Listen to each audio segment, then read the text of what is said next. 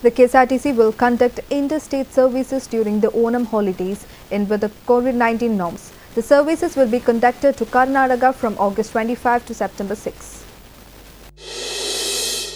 The online ticket booking began on August 15. The services will be conducted by adhering to the COVID protocol set by Kerala, Karnataka and Tamil Nadu state governments. An additional 10% charge will have to be paid for the special services. All passengers will have to register on the COVID Jagrata portal. Passengers will have to wear masks throughout the journey. They will also need to install Arogya Setu app on their mobile phones before commencing the journey. If the services were to be cancelled due to fewer number of passengers, or if travel permission was denied for some reason, then the entire ticket fare would be refunded. The Ksrtc will resume services along the Alappuzha-Changanasheri road from Monday. The road transport has been affected for more than a week due to waterlogging. Through the Ksrtc conducted services to Alappuzha from Changanasheri on Sunday, there were fewer passengers.